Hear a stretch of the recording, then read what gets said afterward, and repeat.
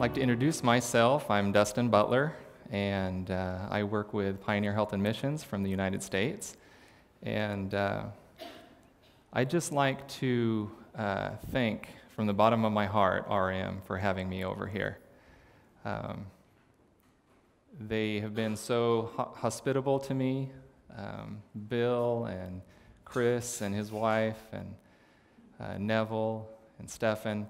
It's just been real nice to come to a place I've never been to before, but kind of feel at home right away because of the kindness that has been shown to me.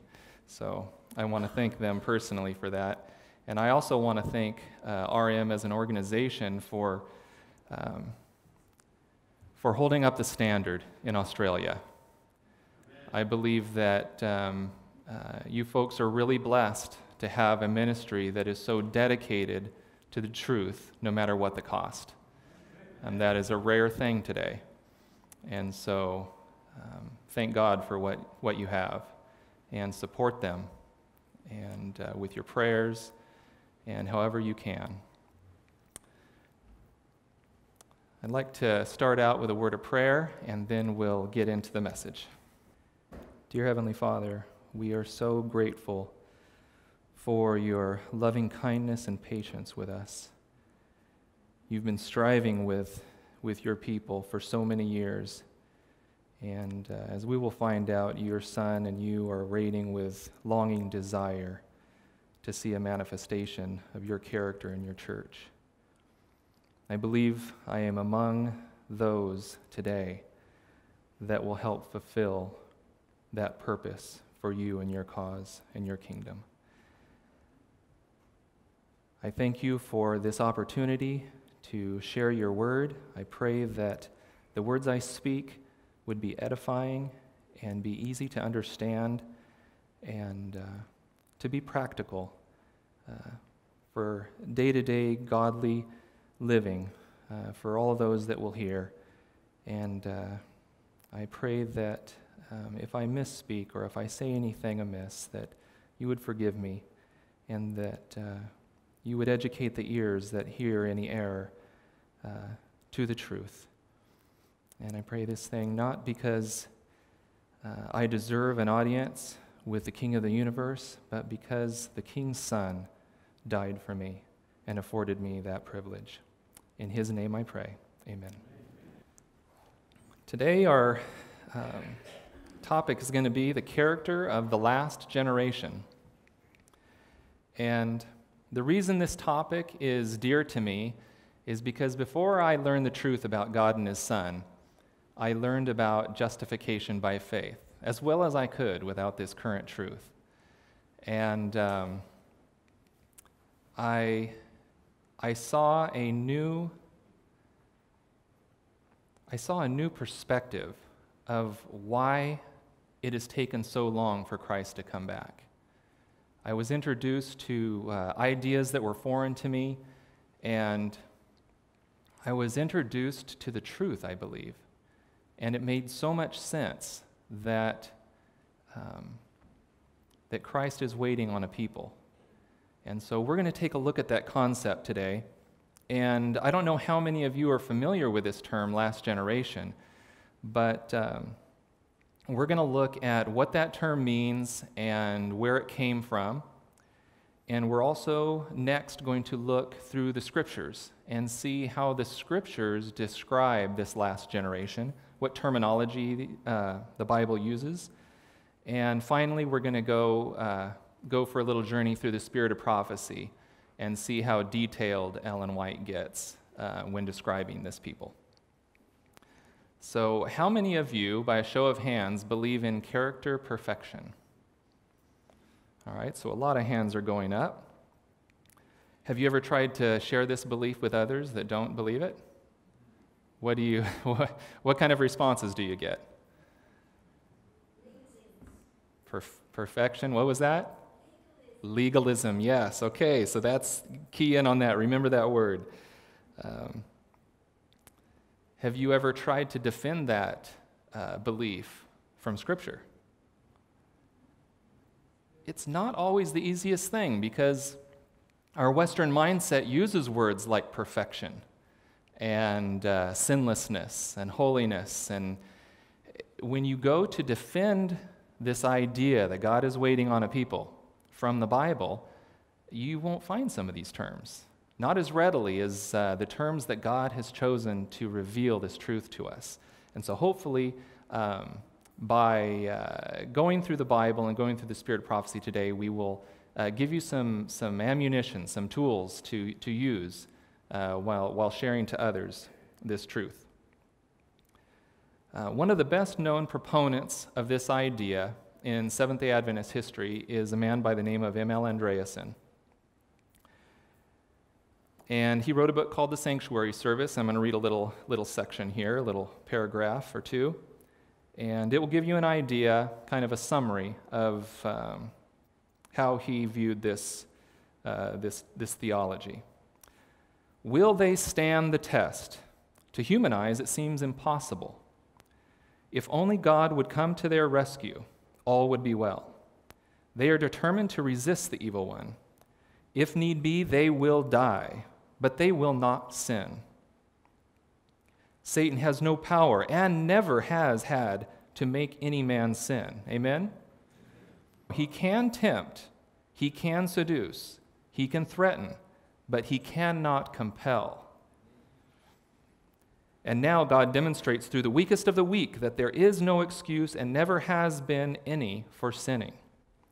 If men in the last generation can successfully repel Satan's attack, if they can do this with all the odds against them and the sanctuary closed, what excuse is there for men's ever sinning? Does that make sense? That all fits, right, with the way that we think and the way that we believe. But can you defend it? That's the question today. Now, this is a quote from an article written by a man named Angel Manuel Rodriguez. How many of you heard of him? He used to be the head of the BRI, right? He has a little different perspective on this theology. He's not too keen to this idea. This theology introduced a strong element of legalism, the word that was brought up back there, in some sectors of the church by claiming that the character of God, maligned by Satan in the cosmic conflict, will be vindicated through the holy and perfect life of obedience of the last generation of believers. This generation will reach a level of character development unequaled in Christian history, copying perfectly in their lives what God did in Christ. Once this happens, the Lord will return. This theology seeks to explain why the Lord has not returned and the nature and purpose of Christian perfection. It is based primarily on a particular reading of the writings of Ellen White. So you see all the code words that he's using in here, all the extreme language, so that the reader of this article will never want to touch this concept their entire lives. They will want to get near it. He's also confusing a perfect life with perfect character. He's leading the reader to believe that you have to live an entire perfect life like Christ to reach this level. How many of you have lived an entirely perfect life from your birth? 0 hands. So he's painting this in a wrong light to scare the reader. If you search the scriptures, like I said before, for words or phrases like character perfection or sinless perfection, you'll be hard-pressed to find good evidence for this theology. We're going to go through several scriptures, and we're going to see how the Word of God teaches us that this is truth. Our first verse is Mark 4:28. For the earth bringeth forth fruit of herself, first the blade, then the ear, then after that the full corn in the ear. But when the fruit is brought forth, immediately he putteth in the sickle. Who is he? And he does it through his servants, we'll find out too. Because the harvest is come. That's pretty clear, right? Now, when the harvest is at the stage of the blade, is it ready for harvest? Not yet, right? It's just a babe. It's just a little sprout. Is it perfect? Can it be perfect? Sure. Perfection is Let's talk about the blade first. Perfection is when the gardener or the farmer goes out to the blade and it is right where it's supposed to be. The husbandman has given it everything it needs, and it has taken advantage of everything it's been fed, and it's just where it needs to be. Does the farmer or gardener expect fruit from that blade? No, but it can still be perfect. It's right where the husbandman wants it. What about the ear? Not yet, right? Full corn in the ear. It has reached full maturity. The husbandman goes out and sees full maturity, then it's time for the harvest. If you just had this verse alone, I think it would be enough. This is very clear teaching, but we're going to see that the Bible is riddled with evidence that God is waiting for a people. John 4:35, say not ye, there are yet 4 months, and then cometh the harvest? Behold, I say unto you, lift up your eyes and look on the fields, for they are white already to harvest. So if you go down and you buy a pack of seeds, and the seeds, say they're tomato seeds, and you plant a little tomato garden in your backyard, and you look on the back of the pack, and it says what month these seeds will be ready with fruit. Do you rely on that pack and leave your garden alone, let it grow on its own, and stick religiously to that pack and go out on that day of the month, and you're going to harvest those seeds? You're going to harvest that fruit? No, that's not how it works, right? There are certain times a year that a harvest should be ready, but it doesn't always work out that way, does it? There's variation. And so the husbandman wants to harvest when it's ready, not when it should be ready. When should the Seventh-day Adventist Church have been ready for harvest? Decades and decades and decades ago. If God would have used that mentality, we wouldn't have our theme today. There would have been no hold, hold, hold. There would have been many found wanting. Revelation 14:15, and another angel came out of the temple, crying with a loud voice to him that sat on the cloud, thrust in thy sickle and reap, for the time is come for thee to reap, for the harvest of the earth is ripe. This is another instance that the time depends on the ripeness of the harvest. It's not because someone was fed an arbitrary time that the harvest had to happen no matter what. It's always dependent upon the readiness of the fruit. Matthew 13:30, let both grow together until the harvest. And in the time of harvest I will say to the reapers, gather ye together first the tares and bind them into bundles to burn them, but gather the wheat into my barn. So now we're introduced into the idea that there are two harvests, one for the wicked and one for the righteous. And it makes all the more sense when you add this element, right? Both are going to come to maturity. Both are going to be ready for harvest. And incidentally, they're going to be ready for harvest at the same time. They're both going to reach their full maturity at the same time. Joel 3:13, put ye in the sickle, for the harvest is ripe. Come, get you down, for the press is full, the fats overflow, for their wickedness is great. Here we have another picture of the wicked harvest coming to full maturity. And this next verse we're going to look at is a solemn warning. If dwelt upon, it could bring you to tears. Just the thought that these words, if we don't take advantage of everything that God has afforded us, if we don't take advantage of that, we could be repeating these words. The harvest is past. The summer is ended, and we are not saved. May none of us be faced with this sentence, this self-sentence of death, the realization that we've not done everything we could to obey God's word and to do the duty that He's given us. Now we're going to get our our first clue, biblically, why Christ has not come. James 5, 7-8. Be patient, therefore, brethren, unto the coming of the Lord. Behold, the husbandman waiteth for the precious fruit of the earth, and hath long patience for it, until he receive the early and latter rain. Be ye also patient, establish your hearts, for the coming of the Lord draweth nigh. So we see now the Lord is waiting.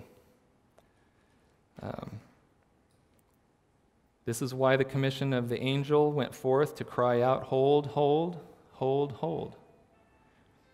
Did the angels know that God's people weren't ready? Those angels, the angels that were letting loose the winds of strife, did they know that God's people weren't ready? Doesn't seem like it, does it? Who knew? Our God, Christ knew. Christ knew that unless he stopped those winds from being released, we will find out that it would be more devastating than just a few that weren't ready, that would have lost their lives. I've got a quote that I'll share with you later that I think it's going to be in tomorrow's presentation, that the implications are widespread and eternal, and it has to do with the entire great controversy. This wasn't just to save a few lives. This was to save everything. So it says here that we need the latter rain. So what is the latter rain?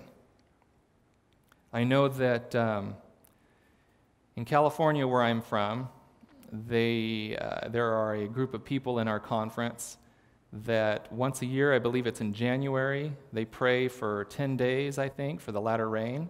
They pray for the Holy Spirit.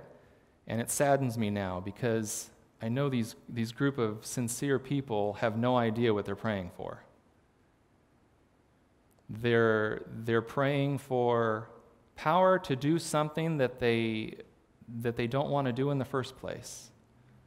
They want to be controlled by God. They don't want to have to make decisions to go out and do what God bids them to do. They want to be possessed, in a sense, and do things that, they want to preach the gospel to the world. And my question is, why aren't you doing it? Why aren't you doing it right now? The rain is falling, amen? And they don't see it. And that Ellen White brings this up. The rain might be falling all around you, and you don't even know.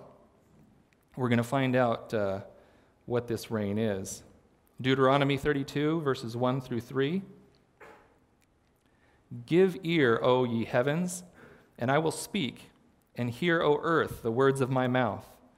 My doctrine shall drop as the rain, my speech shall distill as the dew, and the small rain upon the tender herb, and as the showers upon the grass.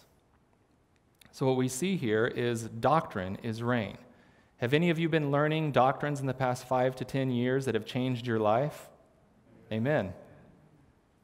That is the rain. The latter rain is falling all around us. Have you gotten any on you? Hopefully so. Because if you're dry, you're missing out. It's falling all around us, and if we don't realize it and take advantage of every opportunity and every doctrine and every truth that God is revealing to us, you may be weighed in the balances and found wanting. 1 John 3, 2-3. Beloved, now are we the sons of God, and it doth not yet appear what we shall be, but we know that when he shall appear, we shall be like him. Amen? For we shall see him as he is. 15 years ago, did some of you see God for who he really was? I know I didn't. I think I'm coming closer now to seeing who he really is. I believe this verse is talking about us and this movement. We will see God as he really is, and we will be like him. And every man that has this hope in him purifieth himself, even as he is pure. We're told to be ye perfect, even as our Father in heaven is perfect. These thoughts are what some call the higher than the highest thoughts that man can have. And these are some of the precious gifts that God has given us, that we can believe that this is actually possible. Most of the world, including Seventh-day Adventists, believe that this is an impossibility, to live a life like Christ, to have a character like his, and to respond to temptation like Christ responded. He recoiled from sin. Do we recoil from sin every time it knocks at our door? This is what God is longing for our lives. He wants us to have that experience. So now we're going to take a look at Revelation 14, but before I go there, what do you think of when I say Revelation 14? 3 angels' messages, right? What verse would you start at? 6. Why do you start at 6? Why does everyone jump to 6?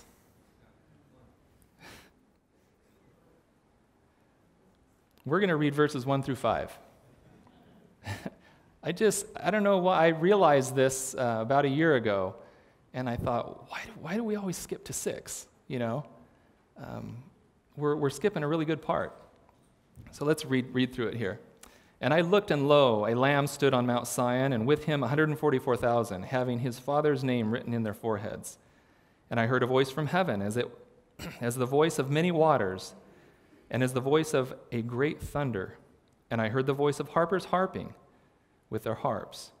And they sung as it were a new song before the throne and before the 4 beasts and the elders, and no man could learn that song but the 144,000, which were redeemed from the earth.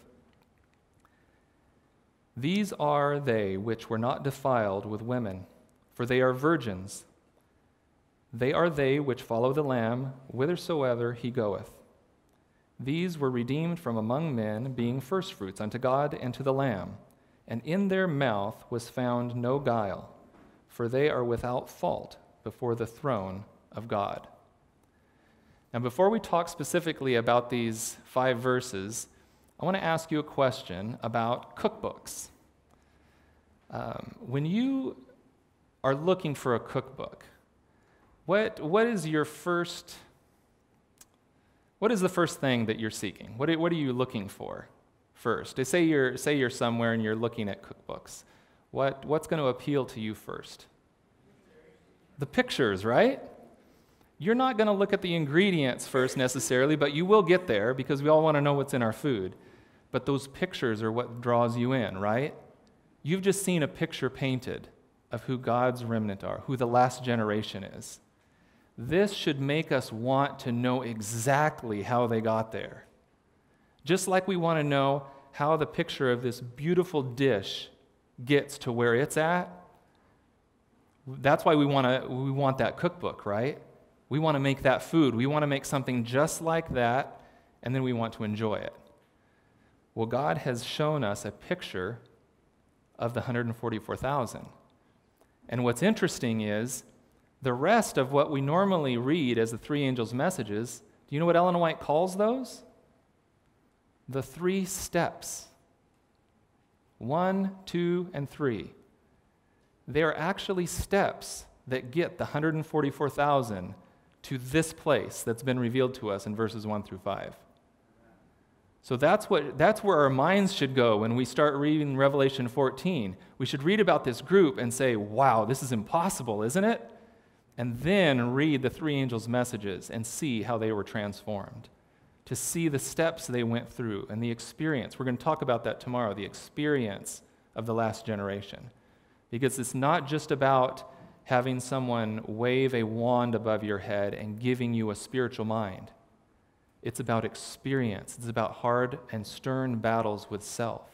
There must be a day-by-day transformation of mind. No one gets there overnight. I know some of you are marathon runners. It takes training to run a marathon.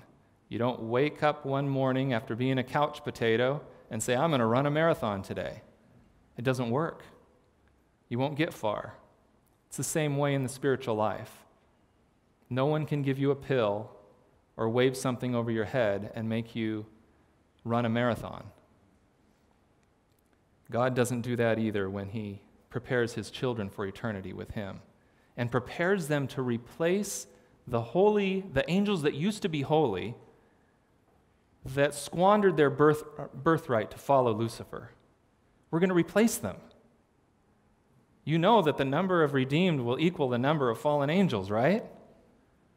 That's what God is preparing.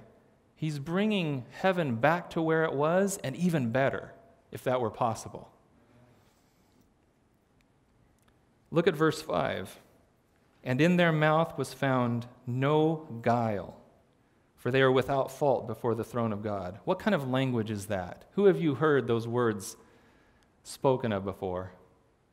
It's Christ. It's Christ. 1 Peter 2:21 and 22, for even hereunto we were called, because Christ also suffered for us, leaving us an example that ye should follow in his steps. You know, you have the phrase here in Australia that if you want to understand me, walk a mile in my shoes, right? Jesus walked more than a mile in our shoes. He was tempted beyond what any of us will ever be tempted with. He was tempted with things that we'll never experience. He walked in our shoes and more. Verse 22 says, who did no sin, neither was guile found in his mouth. Those are the same words that are spoken of about the 144,000. And Christ is waiting to speak them about everyone here, you and I. Ephesians 4:12 and 13, for the perfecting of the saints, for the work of the ministry, for the edifying of the body of Christ, till we all come in the unity of the faith. I'm going to stop there for a second. I've only been in this movement for a few years, and I want to let you know how much of a disappointment it was to me when I found out that the movement was splintered. I remember being a naive new believer and going up to a lady at a camp meeting and said, well, why don't all the leaders get together? Why don't they just all get together and unify, and let's finish this work? And she laughed at me. Out loud, she laughed at me and says, oh, dear brother, you're so naive. It's all been tried before. And my heart just sank. But when she explained what the issues were, I understood right away, because I've dealt with those issues in the regular line church for a long time. And so that's one reason why I was able to see things as clearly as I did when I came in and started seeing the issues that were at play. But till we all come into the unity of faith, I pray for that day within this movement. And of the knowledge of the Son of God, that's us. We're the ones who are trying to tell the world about the Son of God. Unto a perfect man, that's the last generation, unto the measure of the stature of the fullness of Christ. This is what God is waiting for. Romans 8:18 and 19. For I reckon that the sufferings of this present time are not worthy to be compared with the glory which shall be revealed where? Out there? In Christ alone? At the cross? In us. We can't take a pass. I remember my brother Barry. He, when I was in high school, I was just a troublemaker. I really wasn't a very spiritual person in my early years in high school, and he used to give me phone calls and share with me Ellen White quotes.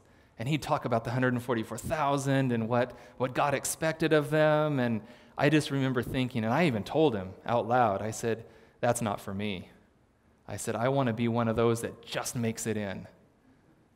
These guys are putting in work, This is dedication that's behind them. I saw it from an early age, but I purposed in my heart, I didn't want to have to do that. I wanted to make it in like all the evangelicals are going to make it in. Just believe. And I kept repeating that trumpet sound until God finally woke me up. and said, you're not going to make it. If you keep this up, you will not make it. Verse 19, for the earnest expectation of the creature waiteth for the manifestation of the sons of God. So it's not only Christ that's waiting. All creation is waiting for this to happen. We can tell by looking around us that this world has had enough. Have you had enough? Obviously, you haven't had enough, or else we'd be ready. We need to realize, we need to come to the point and bring ourselves to the point where we have had enough. And we're done with this sick, sin-filled world. And we're done seeing death. We're done seeing people hurt and get sick and die, and one generation die off and wander through the wilderness, and another generation wander through the wilderness. There were not multiple wanderings in the type. What are we doing? What are we doing here still? So now we're going to transition, and we're going to take a look at the spirit of prophecy, and we're going to see some probably clearer language to us about the last generation, and it'll probably paint a better and clearer picture for our minds what God is trying to tell us. Testimonies to Ministers 506. The latter rain falling near the close of the season. There we have our theme again. It's the theme of harvest. Sometimes this is even called harvest theology, and rightfully so. The close of the season ripens the grain and prepares it for the sickle. The Lord employs these operations of nature to represent the work of the Holy Spirit. Now, God's allowed to do that, right? Are we allowed to take things of creation and compare them with God? We're told not to, but God can do it, because God has a perfect way that he has used in his word to describe how the Holy Spirit works in our lives and how he's going to prepare us for his coming.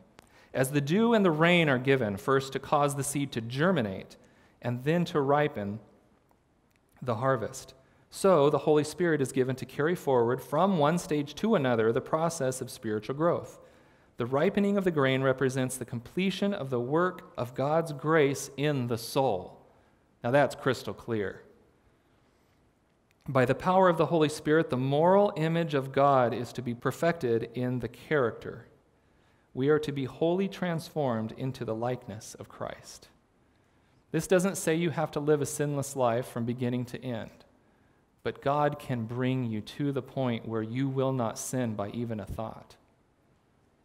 That's the faith we need to have. We need to have faith not in ourselves, because that's what people try to say, that if you believe this, it's works, it's legalism, and you're just focusing on yourself.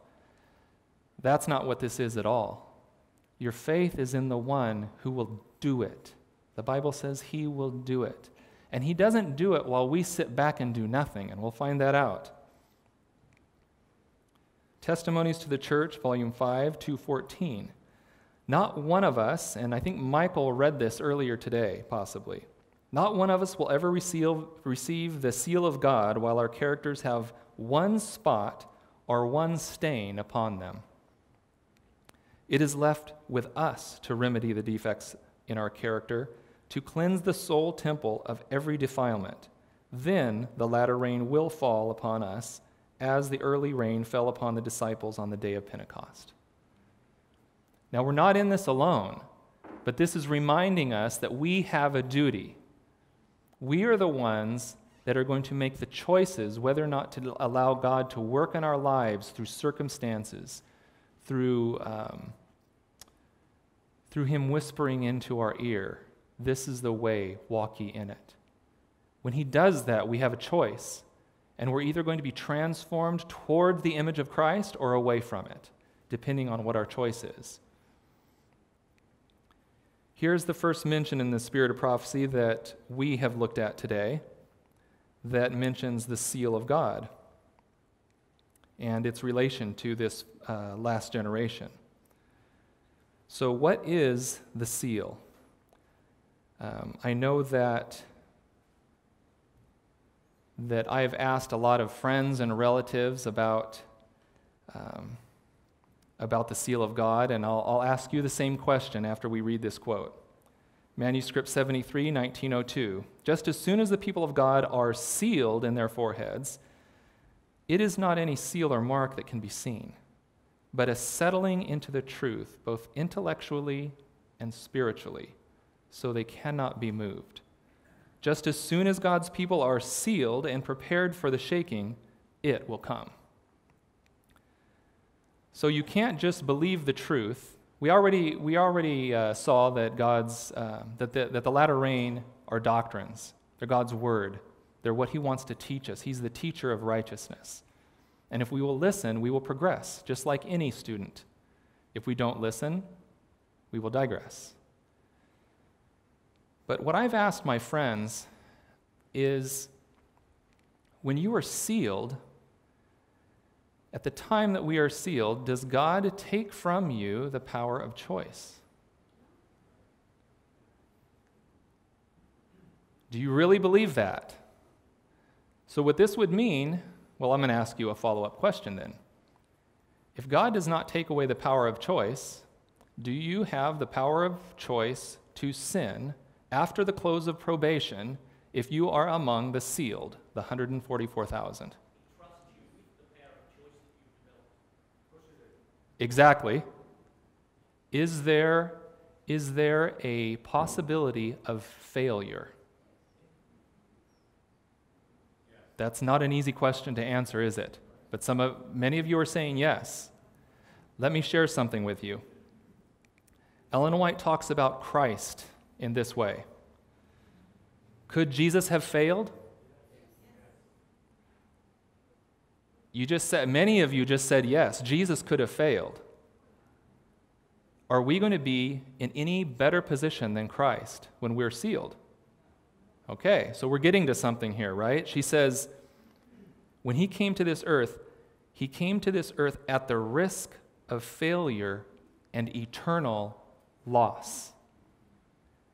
We're going to find out tomorrow that same eternal loss is going to be in play during the time of trouble.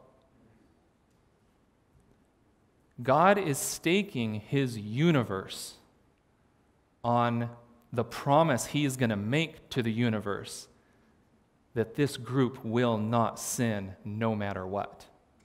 But that does not take away our power of choice. That's why this is so powerful. We still have the power to choose. If God would take away the power of choice during the time of trouble, Satan would cry foul. If he took away our free will, he would say, not fair. He's not going to do that. Now, I want to make it perfectly clear, I am not saying for one moment that I believe that God's plan will fail or his people will fail. They will not. This is why our theme exists. He held back those winds because we were not ready. He's not going to allow those winds to be released until we are. But guess who doesn't believe his promises? The evil one.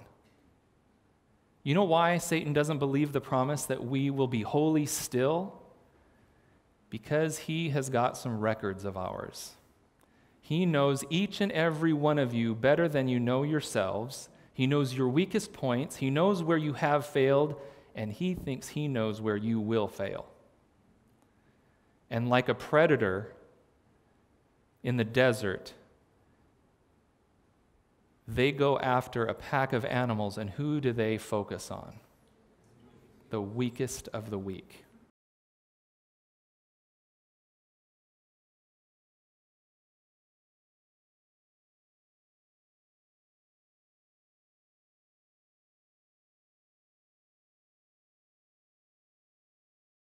Let me ask you for a moment, did Enoch have an advantage over us? No. He's an example for us, not an unreachable carrot on a stick that we'll never attain. He is an example for us, and we'll see that even more clearly at the end of this quote. Yet he lived a life of holiness. He was unsullied with the prevailing sins of the age, in which he lived, so may we remain pure and uncorrupted. He was a representative of the saints who will live amid the perils and corruptions of the last days. Is that you and I? I pray that it is. For his faithful obedience to God, he was translated. So also the faithful who are alive and remain will be translated. He is an example for us. Do you know what Ellen White said about eunuchs? Yes, she said, there are eunuchs in this our day. That's Christ Object Lessons, I think, page 331, somewhere around there. So she acknowledged that in her day there were eunuchs, people that would not sin by even a thought, though their lives were in jeopardy. This is possible for us. If we don't believe it's possible, then we have no hope in being part of this last generation that will stand during the time of trouble.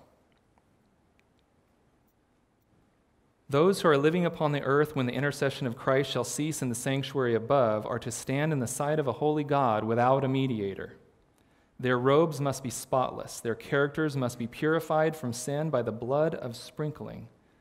Through the grace of God and their own diligent effort, there she goes with works again. See, brothers and sisters, this is not works. She's telling us how salvation works, how true salvation works.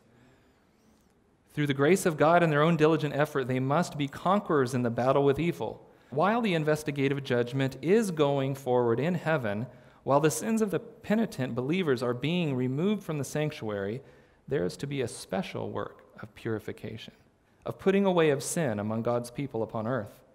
This work is more clearly presented in the messages of Revelation 14. Have you ever viewed Revelation 14 as a people putting away the sins in their own personal lives? Some of you have. Those are the 3 steps that we must go through. Those are the 3 experiences that we need to live to become the 144,000. We need to be more intimately acquainted with the content of those messages and how they will lead us and guide us to where we need to be when Christ appears. I already mentioned that Ellen White calls those messages 3 steps, the first, second, and third angels' messages. That's, I think, Spiritual Gifts 168. Youth Instructor, August 20, 1903. This tells us a little bit about how God works in us and how we can allow him to work in our lives and upon our character. Actions. What has to happen before an action in our lives? Right? We have to make choices for actions to happen. No one can compel you to do something. No one can force you to do something or take an action. You must give the consent of the will. Actions, often repeated, form habits. Habits form character. We've been talking about character today, character perfection. We won't reach character perfection if we don't understand this principle. Again, this is not something that someone just clicks on in your mind and all of a sudden you are a sinless follower of God. It's a process. We need to be taught these things. We need to understand what temptation is. Who's the only one that can understand how you are tempted? Christ, because he was tempted in all things. He can understand. He has walked a mile in your shoes. Patiently perform the little duties of life. So long as you undervalue the importance of faithfulness in the little duties, your character building will be unsatisfactory. In the sight of omnipotence, every duty is important, even the little things. The Lord has said, "He that is faithful in that which is least is faithful also in much." In the life of the true Christian, there are no non-essentials. How easy it is for us to just say, you know what, this matters over here. I know this matters to God, but that won't matter to him. I can be weak or lax in that point, and it'll be okay. That's not what this is saying. There are no non-essentials. There aren't decisions in your life that God doesn't care about. He wants to lead you and guide you and whisper into your ear and tell you what choice to make. And it's our choice to either obey or disobey that whispering voice. Testimonies for the Church, Volume 5. Now is the time to prepare. The seal of God will never be placed upon the forehead of an impure man or woman. It will never be placed upon the forehead of the ambitious, world-loving man or woman. It will never be placed upon the forehead of men or women of false tongues or deceitful hearts. That's that guile we read about earlier. All who receive the seal must be without spot, candidates for heaven. I always grew up thinking the word candidate meant someone who gets on TV and lies to you. That's really not what a candidate is. Have you ever looked up the word candidate? It's one who wears a white robe. Candidates used to wear white robes so you knew who they were and you could watch what they do, whether or not you wanted them to be a leader. That's what a candidate is. Look it up sometimes. That's what the word candidate means. It comes from a Latin word. And with that in mind, it makes me think of the wedding feast. All of those candidates in rows and chairs. And who comes in to investigate those candidates? Our Father, the one who prepared the wedding feast for his son. He comes in and he investigates and sees who is wearing that candidate robe. And if you're not, you're thrown into outer darkness. Letter 184, 1901. We may have to remain here in this world because of insubordination many more years, as did the children of Israel. But for Christ's sake, his people should not add sin to sin by charging God with the consequences of their wrong course of action. So why are we here still? Is it because of God or is it because of us? Insubordination, our own insubordination. Just think about when Christ should have come, and think about also all the things that have happened since then. You actually have the Civil War, because we have evidence that Christ could have come shortly after 1844. You have all that death and misery. World War I, World War II, all of the other wars. Whose fault are those wars? If Christ would have come for a faithful people in the 1840s or 50s, whose shoulders does that blame lie on? God's insubordinate people. That sends chills down my spine when I think that the apple of God's eye are responsible for so much death and misery. Now, obviously, most of us wouldn't have been here, but we wouldn't have known it. God's redeemed would have been in heaven and enjoying eternity. But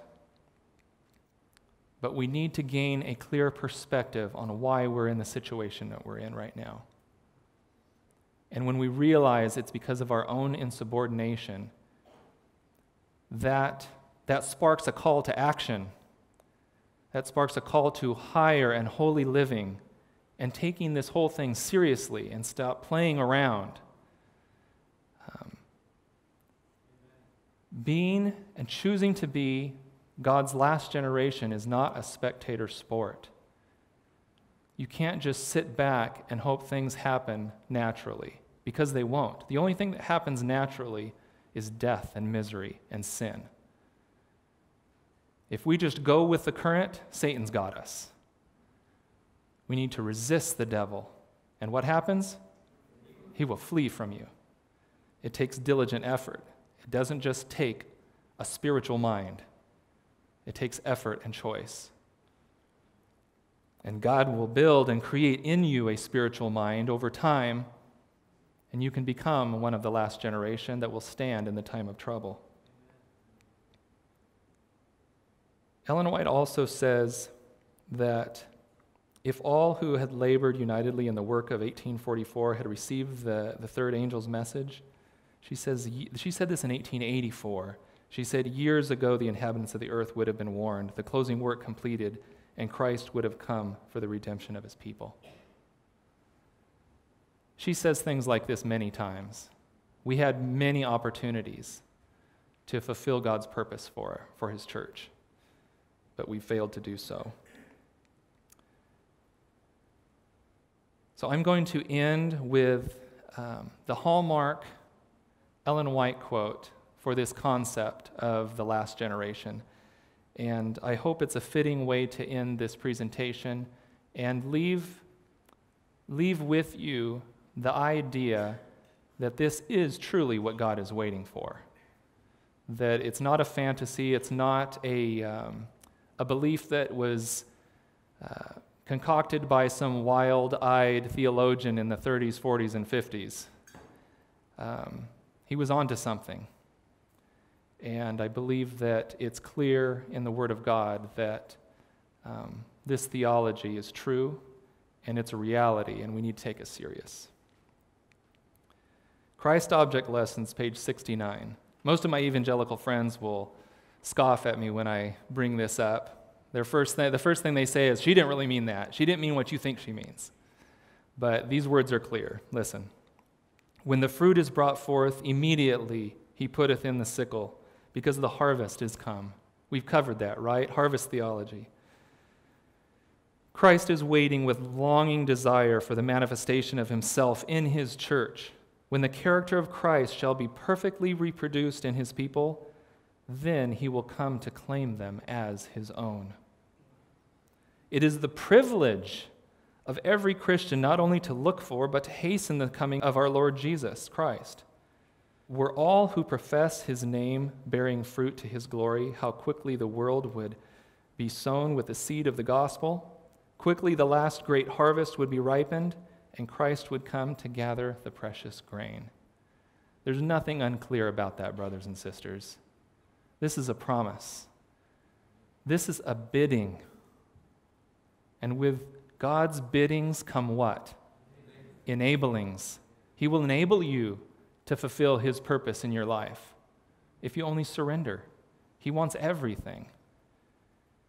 He wants you to give every aspect of your life. Remember, we read there are no minor issues. There are no minor choices. He wants everything. You can't lay part of your life aside and protect it from God and think that you'll be able to stand in the sight of a holy God without a mediator. It will never happen.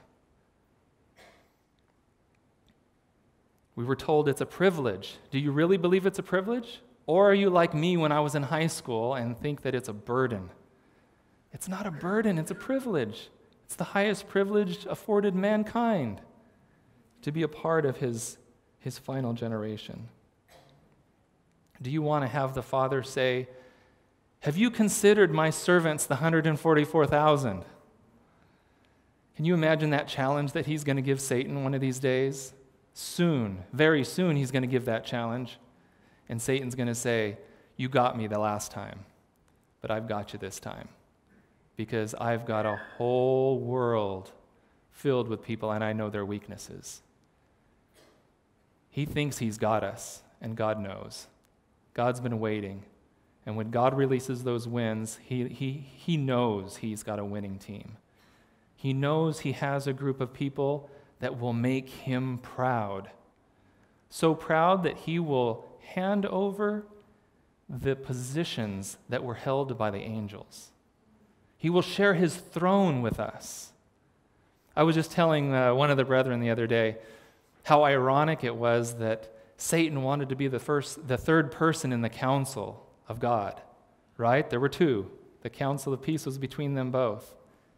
Satan wanted to be the third, but he wanted to take it by force. Irony of all ironies. The very individuals that are going to replace Satan and his fallen angels are going to be given a place on the throne of God. If that's not irony, nothing is. Do you want one of those places? Do you really want one of those places? Amen. Let's get serious and stop wandering. Let's finish this work.